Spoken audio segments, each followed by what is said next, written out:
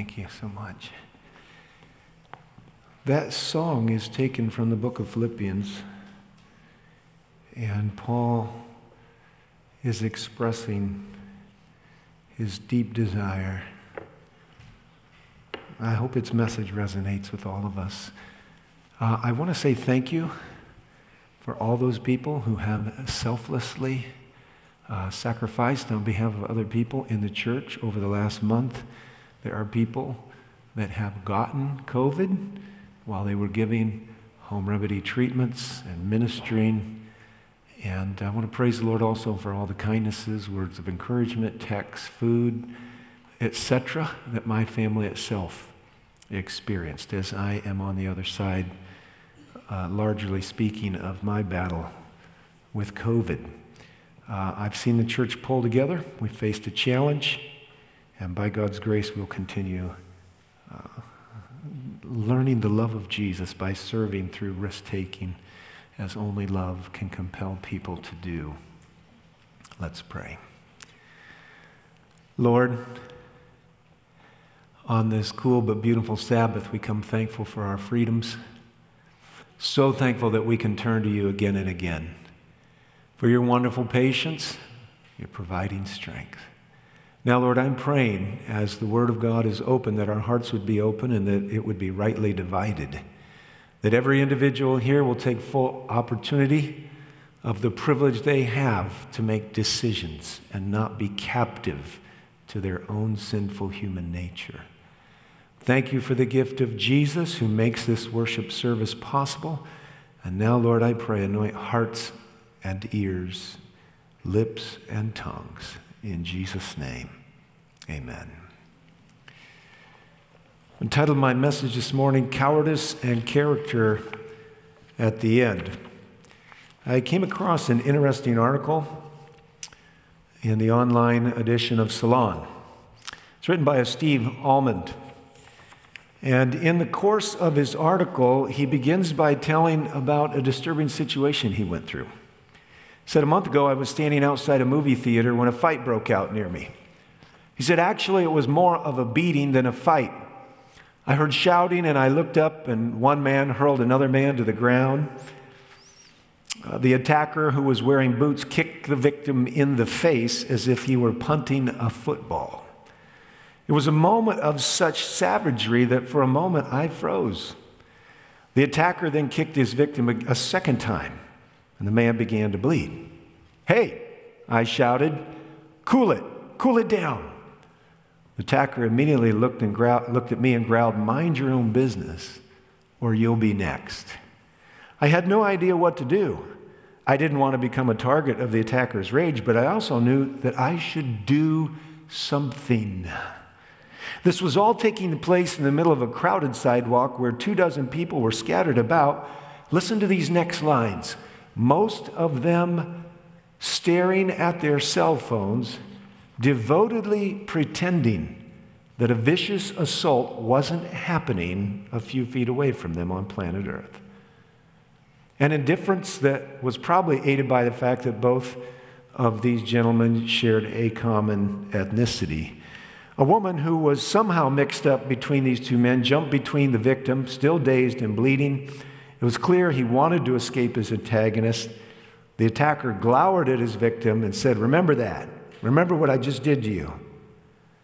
And then the author of the article said, is someone going to call 911? He said it, really, to no one in particular. I don't think the perpetrator heard me. And then he made some comments about the man on the ground being addicted to drugs. I still wasn't sure what I would do. The author of the article was there holding an event that was going to be hosted at the movie theater. It was about to begin. So I told myself that the violence was really none of my business, and I went back inside. I could have pulled out my cell phone and dialed 911. But I was worried because I thought it might then involve me as a witness with the police. It wasn't until I read Chris Walsh's new book, Cowardice, A Brief History, that I recognized precisely why I felt that I behaved like a coward, which is to fail to protect another human being because I was overwhelmed by fear. I'm afraid that societally, we may find ourselves in a very disadvantaged position of being able to identify with Mr. Almond. I'm going to read you a piece, very famous piece. It was a speech that Teddy Roosevelt made in Paris in 1910, April 23, to be exact, 3 o'clock in the afternoon. The speech was formally entitled Citizenship in a Republic. I think this is important for you to know, because we've come to know it as the man in the arena. But this was not how Roosevelt constructed the speech, which was overwhelmingly received with enthusiasm. In a brief period of time, within a few days, they had printed 5,000 books, sent the speech out to all the teachers in France. It was a surprise to Roosevelt. It starts out, at least I'll start, with the paragraph that reads, "The worst way to face life is to face it with a sneer. A cynical habit of thought and speech, a readiness to criticize work where the critic himself never tries to perform, an intellectual aloofness which is not willing to accept contact with life's realities. All of these are marks not of superiority but of weakness." Those of you that have grown up in hardship that are listening to me this morning, you've known poverty. You've had to work with your hands, which is nothing wrong with that. But you've had to work maybe menially just to sustain life. Those of you that have come from communist countries and disadvantaged social environments. For those listening to me this morning who find themselves understanding that they're just dirt, you're just another human being, prized, celebrated, redeemed by the Lord Jesus Christ, but nonetheless, at the end of the day, the worm that David would speak of in the Psalms. There is no superiority in standing aloof or thinking one's superior to the harsh realities of life. Those that have had to face those realities appear to have the moral backbone and the psychological sinew to be able to face off with challenges that are intimidating and maybe fear-inducing. But now let's go on to the paragraph that became so famous. Probably one of the high orders of rhetoric for Roosevelt. He said, "It is not the critic who counts, not the man who points out how the strong man stumbled, or where the doer of deeds could have done them better." Remember, friends, this was originally entitled Citizenship in a Republic. The credit belongs to the man who's actually in the arena, whose face is marred by dust and sweat and blood, who strives valiantly, who errs, and who comes short again and again because there's no effort without error and shortcoming. But who does actually strive to do the deeds, who knows great enthusiasms, the great devotions, who spends himself in a worthy cause, who at best knows in the end the triumph of high achievement, and who at worst, if he fails, at least fails while daring greatly, so that his place shall never be with those cold and timid souls who neither know victory nor defeat.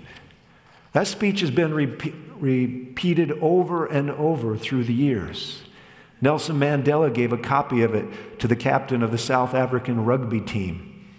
They ended up winning as underdogs against the New Zealand team. The Washington Nationals player Mark DeRosa would read it to himself before big games. And before the Nationals faced the St. Louis Cardinals in Game 4 of the National League Division Series of 2012, DeRosa read it aloud to his teammates. That's a quote I've always gone back to, he told the Washington Times. I go to that a lot, I really do. I've done it since college. I like it because people think they know, but they have no idea what we're thinking from pitch to pitch with our backs against the wall. I wanted to say something, Now he's talking about to his teammates that brought us together, a little band of brothers. Go out and fight. See what happens. I felt it was fitting. Turns out, historically, the team won. This morning, as I start, I want to remind you, I brought into this pulpit a shepherd's staff and a rod. I had an uncle who was a military policeman in Vietnam War. He came back with a billy club. It was about this size, black with a handle. Everyone knew those men were not to be messed with. They didn't go into the bar with guns, but they went in with resolve. Now, in the 23rd Psalm, we're told that God takes good care of us. He leads us where we need to be for food and for water. But I want to remind you something that you may never have heard today, so maybe it's not a reminder, maybe it's introduction of a new thought. The first three verses of the 6 verses of Psalm 23 about God's provision. The second are about a more deadly intervention and a more dynamic protection. When he talks about his rod and his staff comforting, there can be no doubt that in the dark night of Judean hillsides, that the sense of a shepherd, not only with a staff for bringing people back from the precipice, but with a rod who's whistling through the wind in the hands of a strong-minded and fearless shepherd, was indeed and remains still an image of security and comfort to those who might not be as strong as their assailants. And I don't come to you this morning as a cheerleader. I come to you this morning as a coach. And of course, by the way, you've probably noticed the latest coaching news. I was a little surprised that our Notre Dame football coach could make $100 million coaching people. What I didn't notice in the beginning, as I looked over the article, was that he has just slightly displaced one of our own Michigan coaches with a almost 9-figure salary. But coaches don't come to make you feel better. Coaches come to help you do better. And when you do what you know you should do, instead of watch people kick people in the head like football, you don't have the regrets that cause you to write the articles about cowardice in America. Now, the phrase that you probably have not heard is one that Shakespeare quoted, actually penned, and he said, "Peace and plenty produce cowards." And I'd like for us to do just a little societal reflecting on what that means over the last 2 generations if we have ruled the world economically and militarily, as our children's closets have filled up with things that probably don't do them lots of character good, but maybe make us feel better than we felt in the years of our poverty and privation. If peace and plenty promote and produce cowardice, it might be important for us to consider what kind of chosen lifestyles and purposeful decisions of being we are making.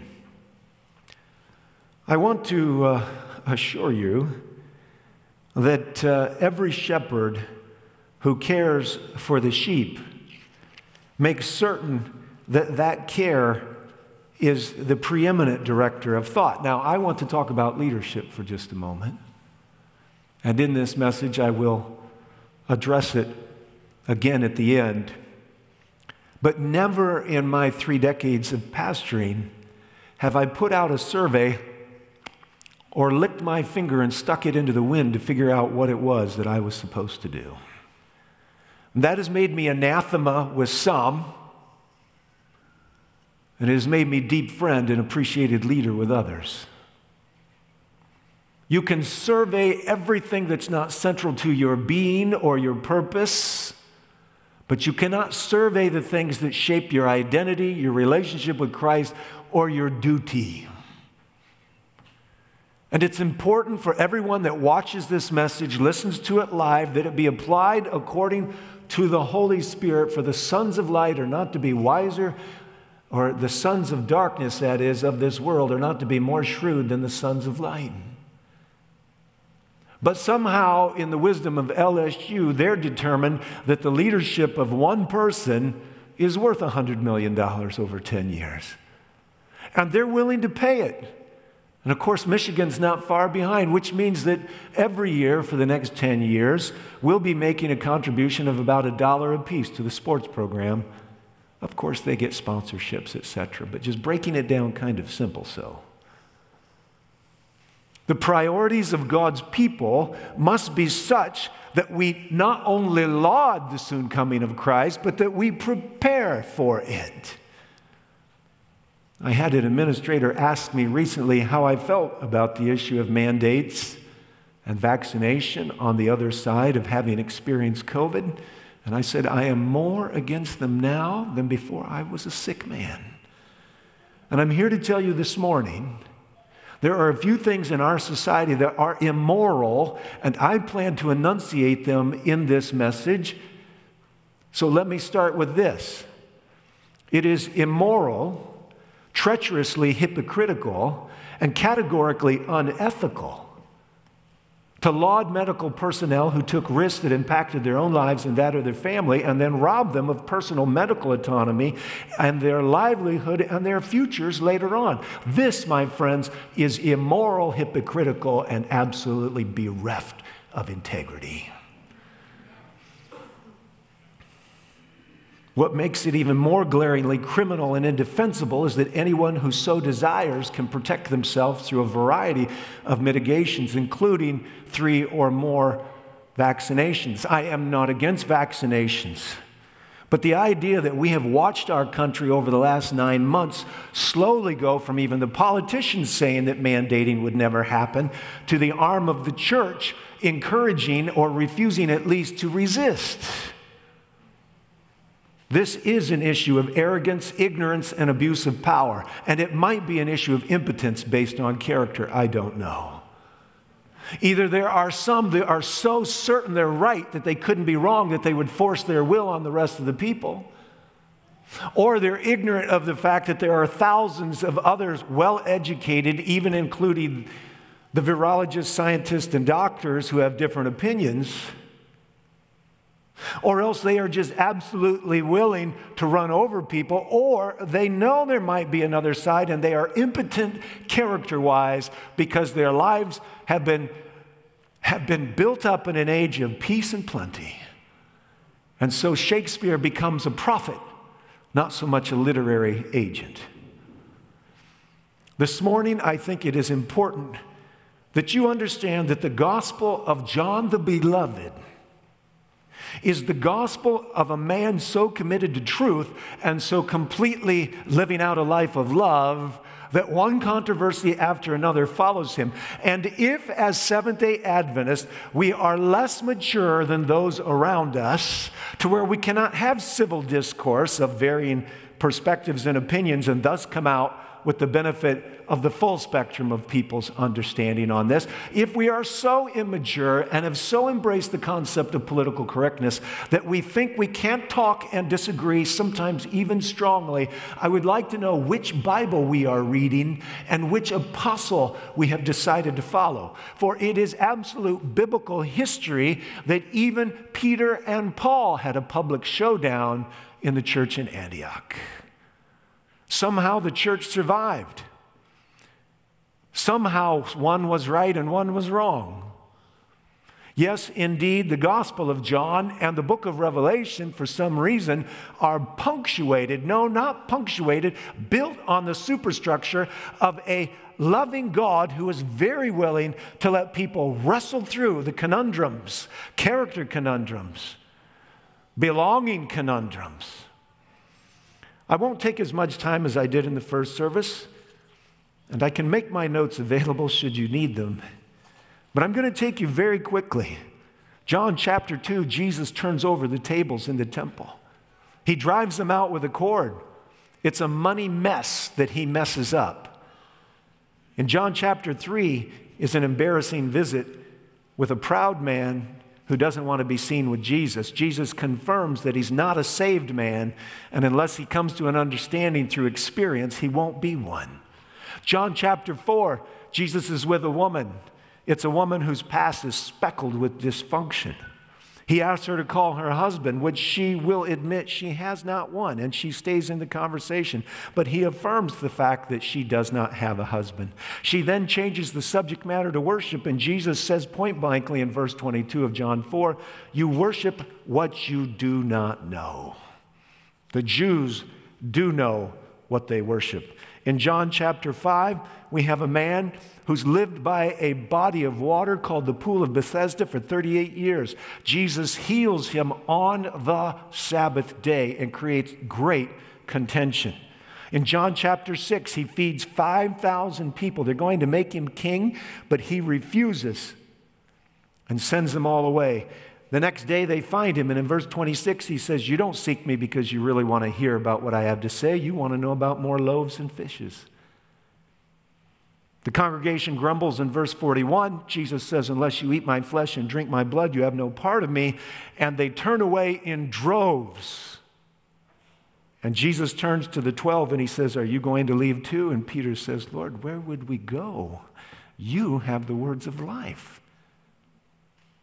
In John chapter 7, we have a continuation of a dialogue. The Bible describes the group that's listening to Jesus as doing much grumbling.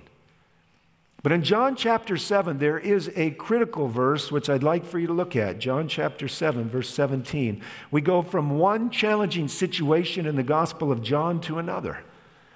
And in John 17, which is where John chapter 7, that is, where our scripture came from in verses 40 to 43, I want to bring you back to this absolutely elemental component of understanding of self and God's will. John chapter 7, verse 17, "If anyone is willing to do his will." So if you're listening to this sermon this morning, you either came along or you came purposely. Understand this one thing: the Creator God of the universe, the redeeming Savior of Calvary, is willing to speak to you. But whether or not you will hear him will be based on whether or not he can be Lord and Redeemer in your life. If anyone is willing to do his will, it may put you in opposition to your best friends. It may leave you friendless. But for those that are willing to do his will, they will hear and know of the teaching, whether it is of God or whether someone's speaking from their own authority. In this case, it's Jesus. When we look at John 17 and we come to verse 43, we see that the division that was occurring in the crowd was completely because of Jesus. Why would John the Beloved, who leaned on the breast of Jesus, why would he be so intent in capturing the life of Christ in such a way that we would go from chapter to chapter of challenge after challenge? Finally, at the end of chapter 7, Nicodemus is defending Jesus, and he is skewered by the words of his fellow Sanhedrin. Chapter 8 begins with a woman caught in adultery. Looks pretty bad for her in the beginning. Turns out to be a wonderful transformation. But the chapter is no doubt the pinnacle of difficult dialogue between Jesus and the church. They question who his father is in verse 19. In verse 23 of chapter 8 said, "And he was saying to them, 'You are from below, I am from above. You are of this world, I am not of this world. Therefore I say unto you that you will die in your sins, for unless you believe that I am he, you will die in your sins.'" They tell him he was born in fornication in verse 41. He calls them sons of the devil in verse 44. They say you're a Samaritan and demon-possessed in verse 48. And in verse 55 he says he has to tell the truth or else he'd be a liar like them. And in verse 59 they pick up stones to stone him. Now, I'm going to skip chapter 9 because I'm coming back to that. Although I will say this, Jesus drags a blind man into controversy and then disappears. What kind of Savior is that? In chapter 10, we have the famous verse, the shepherding verse about hirelings. "He who is a hired hand and not a shepherd, who is not the owner of the sheep, sees the wolf coming and he leaves the sheep and he flees. And the wolf snatches them and he scatters them." They picked up stones in chapter 10 to take Jesus' life as well. In chapter 11, we have Lazarus. He actually sets up the crisis that allows Lazarus to die. And then when he gets in contact with Lazarus' sister, she rebukes him for not being there. And Jesus says, I'm the resurrection and the life. And she says, yes, I know at the last day. And Jesus says, no, it's not going to happen at the last day. It's going to happen today. When they go to roll away the stone, the same woman says, are you sure that's a good idea? Jesus says, roll the stone away. What I want you to see is that Jesus is not afraid of precipitating or causing a crisis in order for the heart to be known and the person to grow. Jesus was one who didn't tell everything he always knew, but didn't hold back from saving people from plunging into self-destruction through fear, avarice, greed, ignorance. When we come to the book of Revelation, we find a challenging situation, also a storyline written out by the hand of John, the gospel writer. When we come to the last church of Laodicea, it is a rebuke and a challenge. And I do want you to go with me to the last two chapters of the Bible, if you would, Revelation chapter 21. Revelation chapter 21. And what I want you to see is that the Bible ends with a gospel warning just as it began with a gospel warning. And for those that are unaccustomed to coaches and are too used to cheerleaders, the challenge of change may be such that you're willing to fritter away your eternal life. But for those that are open to the concept, and I'm especially talking to parents today and leaders of any other type, teachers, ministers, etc., you need to understand that a failure of love is what brings fear. And it is the presence of love that drives it out. Perfect love casts out fear. In Revelation chapter 21, it says in verse 7, he who overcomes will inherit these things, and I will be his God, and he will be my son. But the contrast is in verse 8. But the cowardly, some of your Bibles say fearful and unbelieving, and the abominable and the murderers and the immoral persons and the sorcerers and the idolaters and the liars, their part will be with the lake that burns with fire and brimstone, which is the second death. So maybe Steve Allman, who's writing his article on the book on cowardice, maybe Steve Allman and maybe me and maybe you could relate to the idea of doing nothing while somebody's getting their head kicked in. And everybody else is devoutly staring at their cell phones, so no eye contact can be made. And no sense of compunction or conviction can be laid upon anyone. Yes, indeed, friends, I wish that my humanity was not like Steve Allman's. I wish that I couldn't relate to the fear that accumulates in the shadows of my doubts and worries and insecurities. I wish I could retreat from sometimes the whish of the bullets and the sounds of the ugly words. But the truth of the matter is, no one who is worth anything to anyone else makes choices based on self-interest. They make choices based on love. And that love is sometimes for those that they are not genetically connected to, but the bonds of Christ. The idea that a shepherd would run away at the growl of a wolf or the snarl of a lion is unbefitting to the very presence of a heart of love for those who could not defend themselves. How is it that the cowardly belong with all the other perverted people mentioned there and the wicked, evil, demonic people mentioned in that verse? It's because the elemental dynamic of human experience in the world of sin was fear, and the elemental appearance of Jesus was to drive that fear away with a promise that he would bear the price. He would redeem and he would restore. Where we find ourselves now, according to the definitions of Shakespeare, is in an arena where we don't want anybody to create any waves, and the fragility of our connection is such that anybody that suggests that there's a problem here and we need to talk about it is a troublemaker. Ahab was quite up to reframing what God himself had framed through the prophet when after 3.5 years Ahab and Elijah meet each other. Is that you troubler of Israel? The framing of a discussion is an important thing, and Ahab was operating with civil and political power. He operated with the ability to intimidate and shape circumstance, but he could not shape the heart of God's man, and he cannot shape even yet through circumstances of apparent colossal imbalance of power. He cannot shape the heart of a woman who's not afraid. We find ourselves in the last few verses of the Bible with a warning. I'll start with verse 18, chapter 22. I testify to everyone who hears the words of the prophecy of this book. If anyone adds to them, God will add to him the plagues which are written in this book. Well, folks, if you've read those plagues, it's a pretty sober warning here, just 4 verses from the end of the narrative.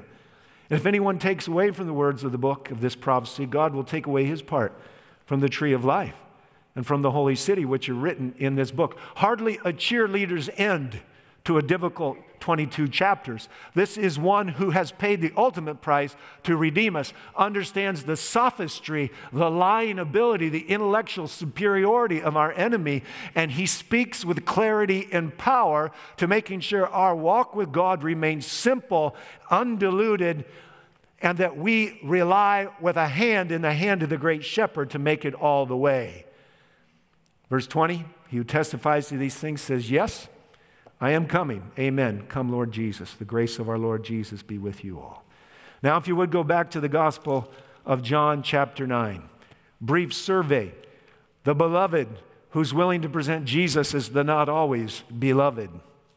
John chapter 9, verse 1. As he passed by, he saw a man born blind from birth. And his disciples asked him, Rabbi, who sinned?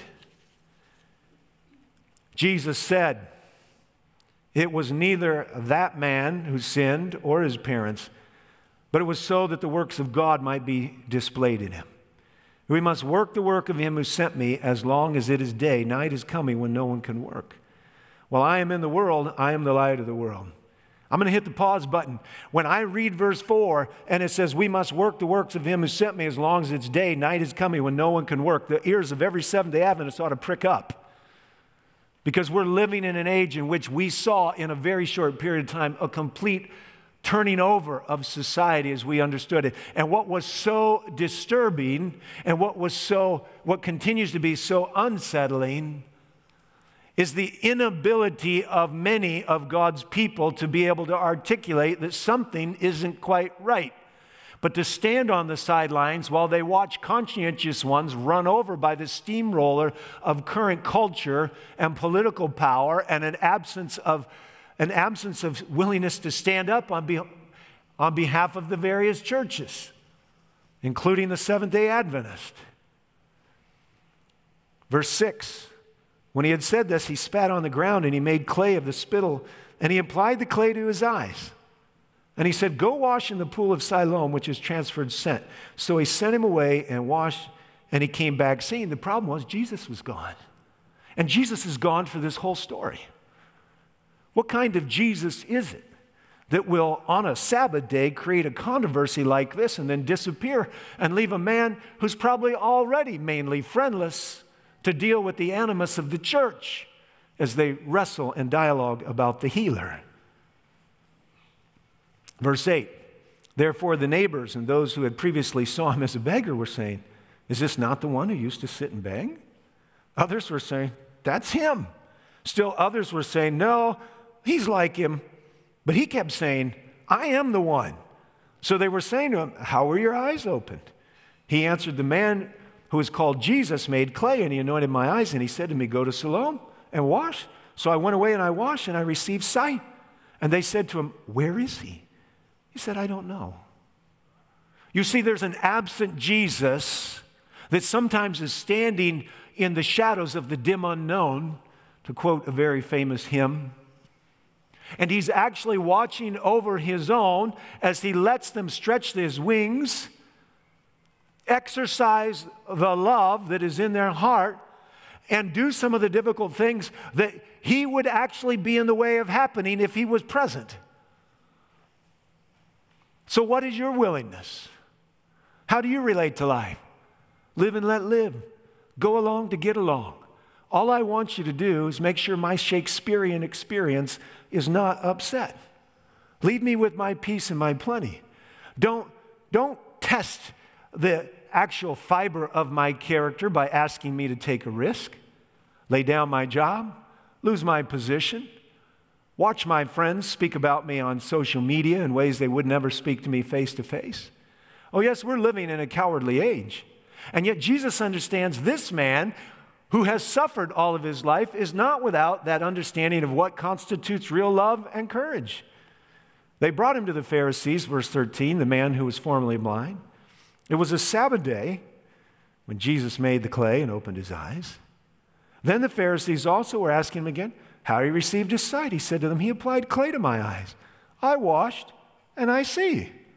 Therefore, some of the Pharisees were saying, this man's not from God because he doesn't keep the Sabbath. But others were saying, how can a man who's a sinner perform such signs? And there was a division. Not the first time we've seen those words. So they said to the man who was the blind man, what do you say about him since he opened your eyes? And he said, he's a prophet. The Jews then did not believe in him. They'd been blind. And that he'd received his sight until they called his parents to the very one who had received his sight. And they questioned him saying, is this your son? Do you say he was born blind? How does he now see? His parents answered and said to him, we know that he's our son, and we know that he was born blind. But how he now sees, we don't know. So I need everyone listening to me this morning to ask themselves a question.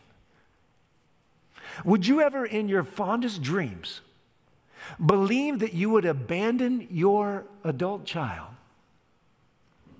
at the beginning of the most cataclysmic and awesome new start to life? That over your church membership, over fearfulness of losing your social status, you would abandon your child to the ravages of the soccer game where they're punting ideas which are all around him back and forth? I want you to think about it. I've told people nobody starts out getting married planning to divorce, and certainly nobody starts to build a house without being able to finish it. But there is something about self-serving, unchallenged. There's something about a crossless Christianity that leads people to places they wouldn't go. And the Bible gives us no commentary on the anguish and the pain that's written in the heart of this man, as his parents either declare him to be a liar or able to take the price of standing up to the church. And that's what he chose. Sober storylines. Ask him, verse 21, he's of age. He'll speak for himself. His parents said this because they were afraid of the Jews. And the Jews had already agreed that if anyone confessed him, that is Jesus, to be Christ, he's to be put out of the synagogue. This is some pretty heavy-duty church life. And I just want you to know, friends, it's coming back. For this reason, his parents said he's of age, ask him. So a second time they called the man who was born blind, and they said to him, give glory to God. We know this man's a sinner. What a combination of phrases. Give glory to God, and we know this man's a sinner. Well, you know, there's something about this guy, even though all of his life he had been under the finger of God, even though colossal error persisted in the minds of the culture, somehow he hadn't bought the lie. And I want everybody listening to me to hear that. Somehow he had maintained the idea that he was not what the church said he was, and that he was his own person in the economy of God. And you don't arrive at this kind of place in life and all of a sudden summon the courage card and say, I'm going to stand up to my old friends, and I'm going to stand independent of my parents, and I'm going to face off with the Pharisees. No, friends, it doesn't work that way. You reap what you sow, and you can't reap a harvest the next day. He answered, whether he's a sinner, I don't know. One thing I do know, that I was blind, and right now I'm looking at you. So they said to him, what did he do to you? How did he open your eyes? I'm telling you, truth is that powerful that the guy at the bottom of the pack with confidence in his heart and love in his bosom can say it again, and it unsettles them one more time. Nothing runs from light like darkness. Nothing is afraid of truth as error. And it's easier to relegate those who have different points of view to being divisive than it is to actually engage in a dialogue where truth must be discovered. But he's done talking. He answered them, I told you already, and you didn't listen. Why do you want to hear it again? You don't want to become one of his disciples too, do you? You see, they've given away their hand. If they were card players, they'd be on the losing end because their poker face can't be maintained in the presence of one who is not afraid to speak up, to stand up, and to love. They reviled him and they said, you're his disciple, but we're disciples of Moses. I want you to come back to Roosevelt's speech, which was entitled Citizenship in a Republic, and how he said, living with a sneer is the worst way to live. The person whose life is the most impaired in understanding and capacity to love is the one whose life is full of themselves. It's the person whose arrogance linked up with insecurity, which is how it always works. You never find an arrogant person who's truly a person of confidence. Arrogant people are always exceptionally insecure on the inside because they've never come to grips with who they are to God and who they are to the people around them. And of course, some of the people around have wounded people at times. But there is a healer. His name is Jesus, and he may show up and touch your life and then step out of the picture so that you can wrestle with the next stages of who you are. They reviled him. The man answered and said to them, well, here's an amazing thing. You don't know where he's from, yet he opened my eyes.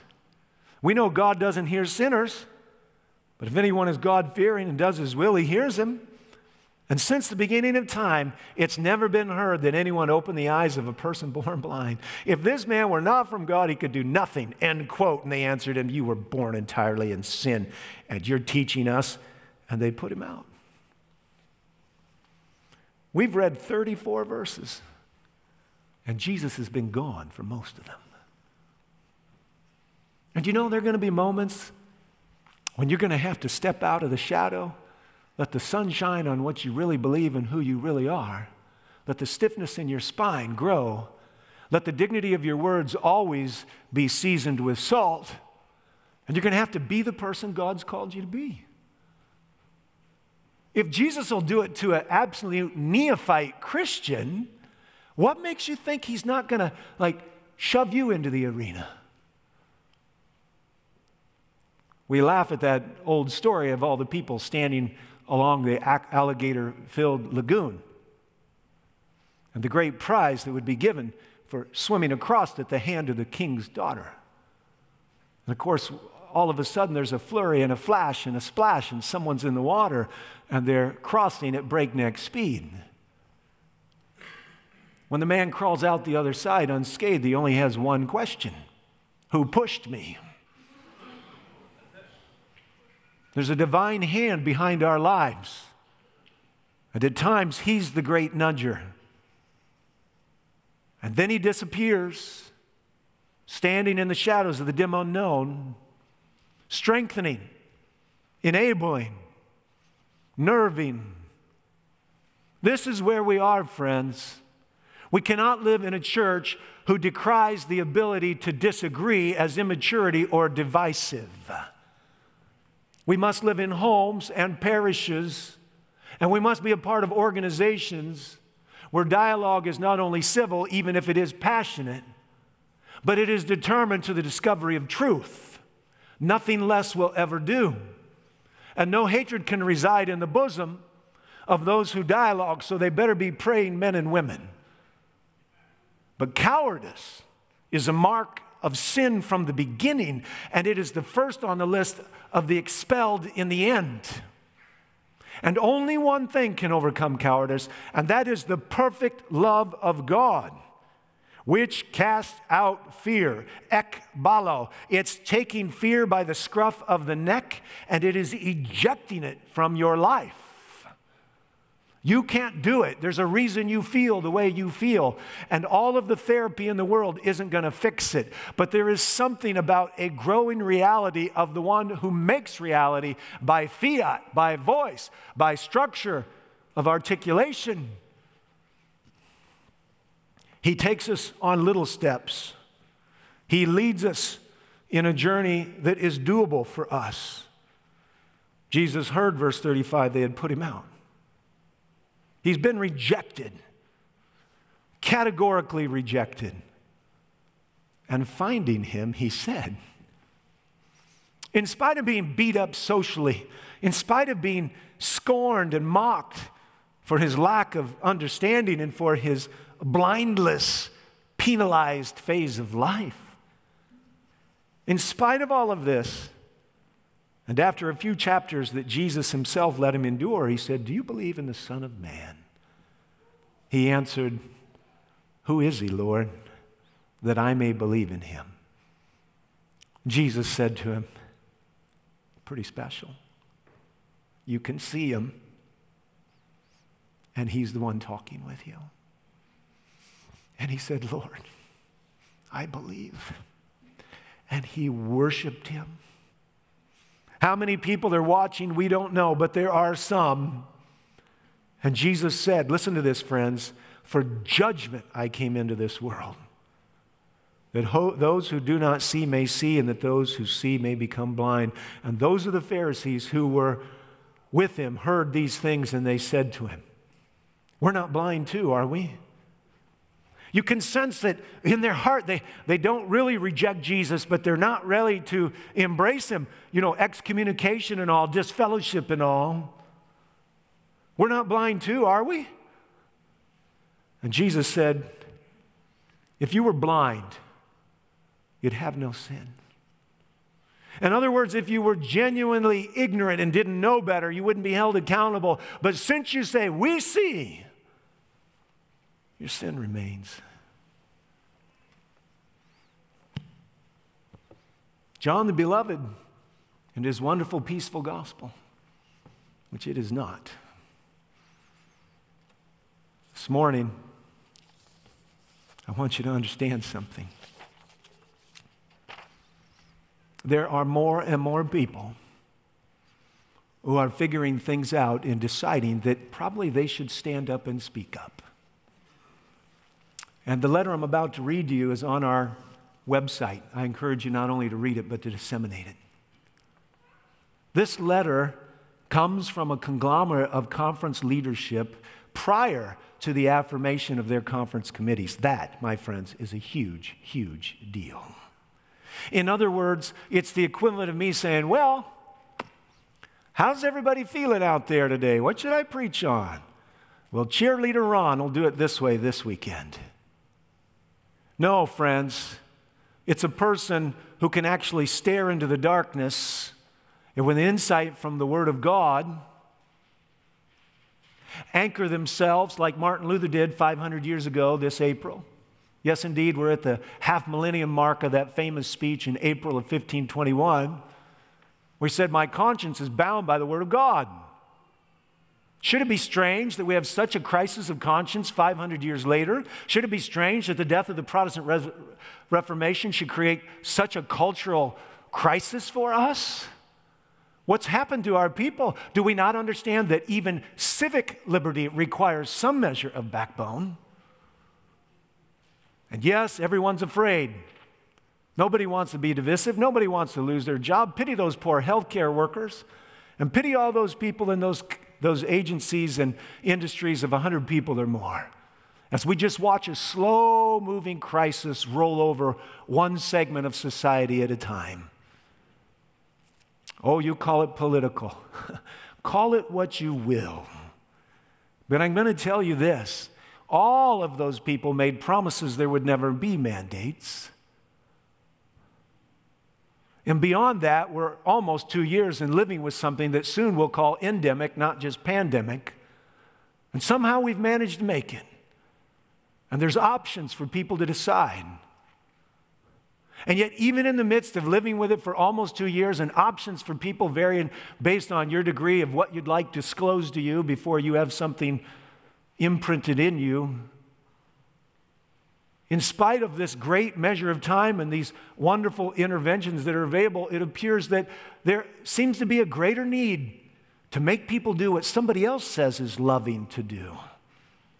I'm here to tell you the world doesn't know how to define the word love. So pity a society that doesn't have a church that can. Yes, this letter was written before they had, there's a joke amongst leaders that says, let's see which way the people are going so we can lead them. No, this letter predates that. Although I will say in the few days since it's become public that more than one of the conferences I'm about to mention, their conference committees have come in solidly behind their church officers. Written November 11, the subject is the Southwestern Union's response to the NAD memorandum on OSHA ETS.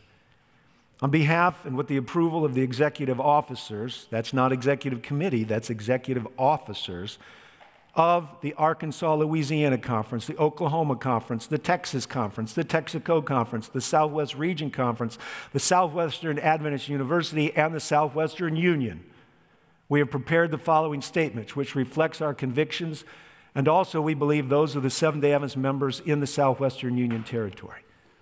In light of prophetic understanding, we formally request that the North American Division, in the light of the General Council, review the OSHA Emergency Temporary Standard and consider the conflicts it presents with the beliefs and practices of the Seventh-day Adventist Church. We strongly believe that the mandates as prescribed in the OSHA Emergency Temporary Standard violate the freedom of conscience and the personal choice of our employees and members. Furthermore, it is our belief that the church should not be the enforcer of government policy, as we believe in the steadfast adherence to the Seventh-day Adventist Church's principle of separation of church and state. Southwestern Union and its entities request that the North American Division advocate on our behalf in opposing this federal government overreach and violation of church-state separation.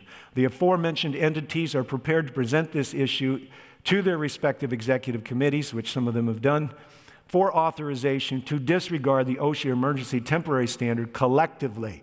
In other words, together. And we ask that the North American Division and the Office of General Counsel to provide counsel, advice, and defense against penalties for such actions. Amen is exactly right. And it's time for this congregation and all those that will watch online to figure out how the web works and go to wherever your conference president, secretary, and treasurer have an email address residing and send them a respectful and prayerful and encouraging challenge that the Lake Union or whatever union you belong to should be the next one to join this common understanding of thousands of Seventh-day Adventists who realize this is extreme overreach and completely irreconcilable with our lauding of those who made the biggest sacrifices in the beginning. It is immoral what we have done. And rather than touting the idea that it's immoral for me to have a free choice or you have a choice, especially in the midst of multiple options on vaccinations, it's time for us to reframe this the way it ought to be understood, which is that God, in the understanding of the elemental cornerstone of the Protestant Reformation, set it up that nobody and no church and no priest and no pastor stands between you and God, only Jesus Christ. This is where this church will reside in the end on whatever issue that is principally brought before it, and whether it is twisted and portrayed as something other than it genuinely is. How could we expect anything different than what is recorded in Holy Writ? And the dialogue of narratives will go on to the very end until Jesus Christ appears in the clouds. I need you to understand that under the leadership of Albert Mohler, the Baptist Seminary in Louisville, Kentucky, is suing the United States government. The Baptist Seminary in Houston is doing the same thing. It is not for us to stand by while other evangelical Christians come to the front of the line and listen to the whish of the bullets as they fly by their heads, as they spend their money, as they do their praying, as they seek to respectfully and dignified say to a culture that has lost its spiritual moorings, it is time for us to recalibrate, recharacterize, and reassess what this means to us as a people. It is not left to everyone else while we stand there watching somebody's head get bashed in. Yes, the man in the arena. That's you. That's me. If you're a parent, start by standing up to your kids now so that when they're in real trouble and they've got the real undercurrent of wicked culture sucking them into the vortex of eternal self-destruction, it's not the first time they've heard you say, no, you're not doing that, and I don't care what everybody else is doing. This is what I'm talking about right now, is the leadership that was in the bosom of the parents who raised you. And if you weren't raised by one of those people, forgive them. And if you want to see what the parenting is like throughout the last 6 millennia, read the Bible. God is our Father. Jesus came down as our elder brother. And I'm here to tell you today, cowards get put at the top of the list in Revelation chapter 21, verse 8, before the perverts and the demon-possessed. And I want you to think about it, because Shakespeare was right. Peace and plenty have done their dastardly work, especially when churches have failed to enter the fray of giving the loud cry and taking any risk. Yes, the churches have been sinking for years. The church school's leading the way. But this might be the first time we've watched society come so perilously close to be overwhelmed by a different kind of global problem: fear.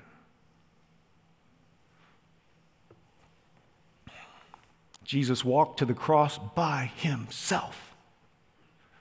Jesus hung on the cross between two criminals, which castigated him for his supposed messiahship.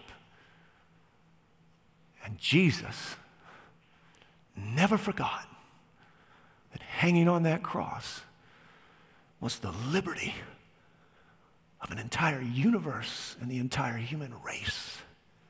And God, in his goodness, spoke light into the minds of one of those darkened or not so darkened criminals, and he said, Lord, Lord. But before he said to Jesus, Lord, he rebuked his partner in crime.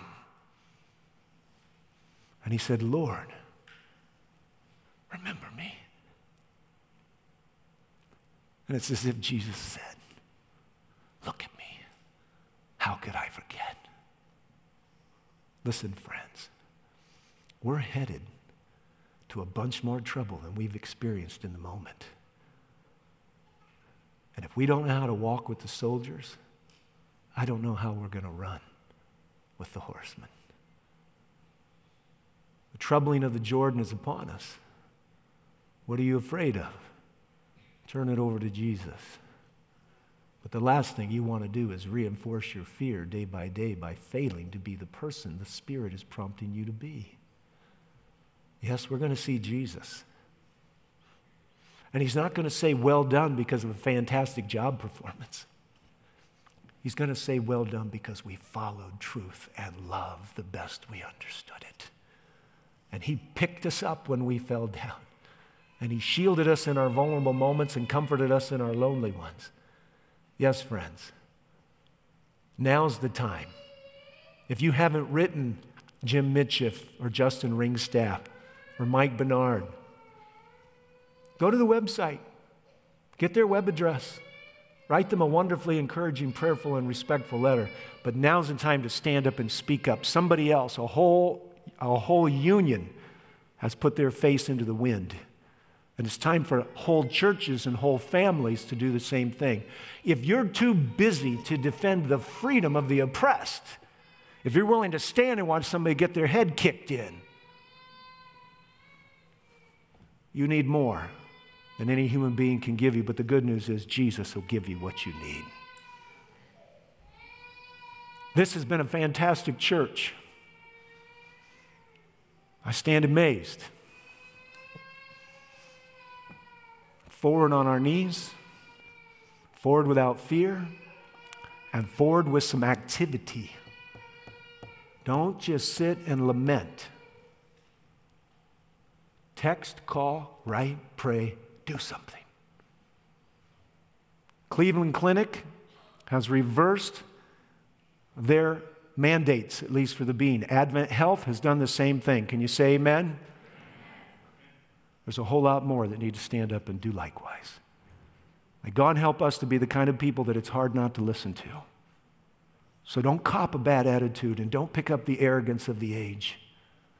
You go and do justly and love mercy and walk humbly, and you find out over time people do listen even if they don't always like what you say. Be the kind of person that lives just like Jesus. And expect a little division. But don't artificially bring it on. May God help us. May we do something. And may we trust in the rod, because He's the one that's protecting us. And you can protect your job and your home and your future all you think you can for a little while, but eventually it's going to be snatched. And you'll need somebody who can bring food down from heaven and water out of rocks. Let's get a little practice now, friends. Let's get a little practice right now. Amen.